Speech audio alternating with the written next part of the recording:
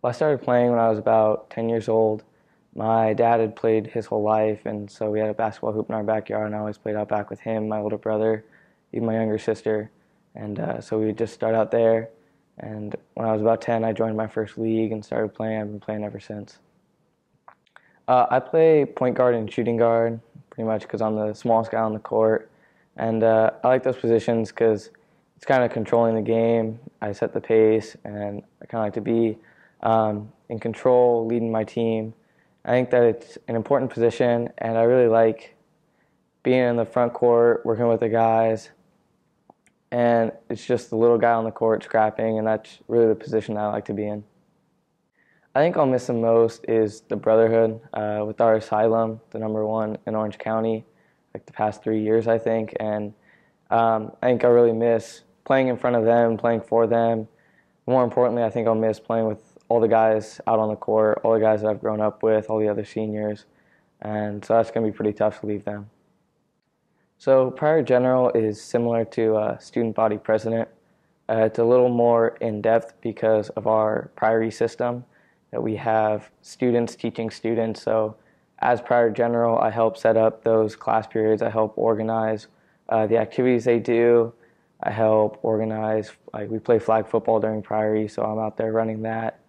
And more importantly though, I'm kind of just a role model of what the school is and what the school is promoting. And so at all times I have to be on my best behavior, following dress code, really just being a model student for the others to show that it is possible to have sports and have schoolwork and have leadership and still get it done.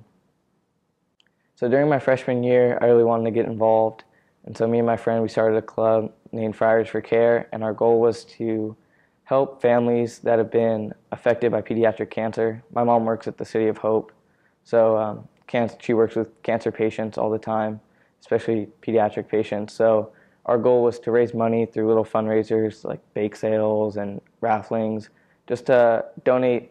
We donated gas cards to the families just to help them out in their struggles, because we know that it can't be easy traveling those long distances to and from the hospital. So trying to help in any way that we can. I think there's two big role models in my life. The first one being my grandpa.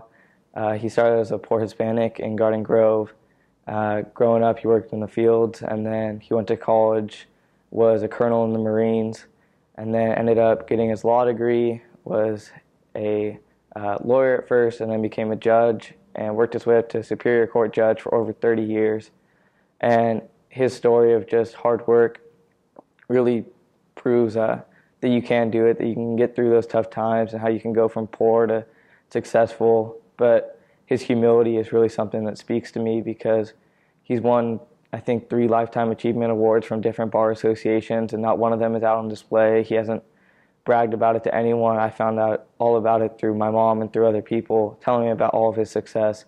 And so his humility through it all, his humility through his success, really just shows that money isn't the only thing, that it's the relationships that he's created over the years that really speaks volumes to me.